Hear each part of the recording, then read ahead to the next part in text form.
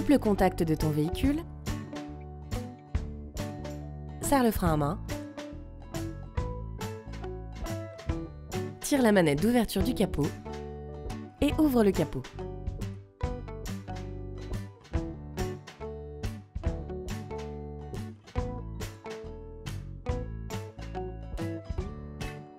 Tu pourras ainsi visualiser facilement la boîte à air pour changer le filtre.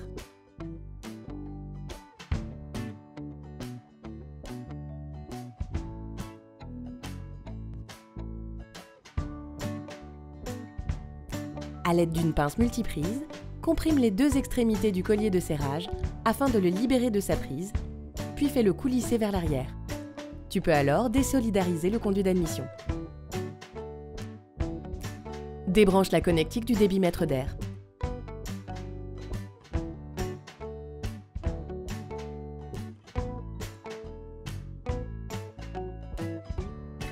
À l'aide d'un tournevis cruciforme, retire les deux vis de fixation du flasque de filtre à air.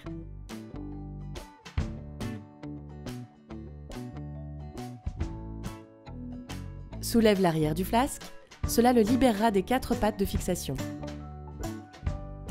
Retire la durite située sur l'arrière du flasque, puis retire ce dernier. Puis extrais-le. Retire le filtre à air.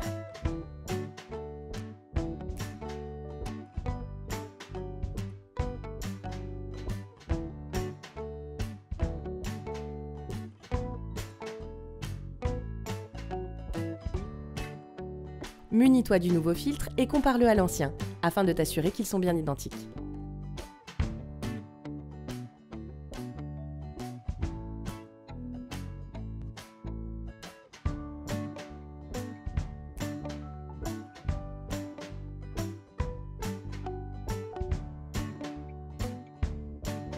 Avant de remettre en place le filtre, il est important de bien nettoyer les impuretés restées dans le compartiment du filtre. Mets en place le nouveau filtre. Assure-toi que la collerette caoutchouteuse est placée correctement dans son emplacement. Repose le flasque dans les pattes de fixation et reconnecte la durite.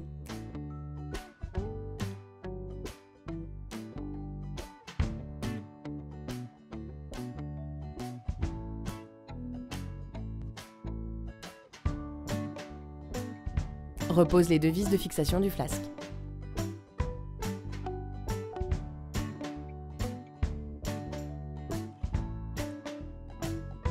Rebranche la connectique du débitmètre d'air.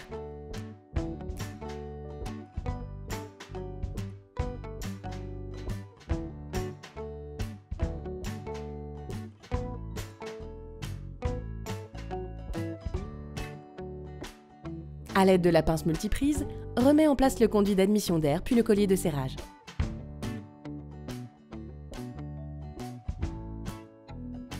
Opération terminée.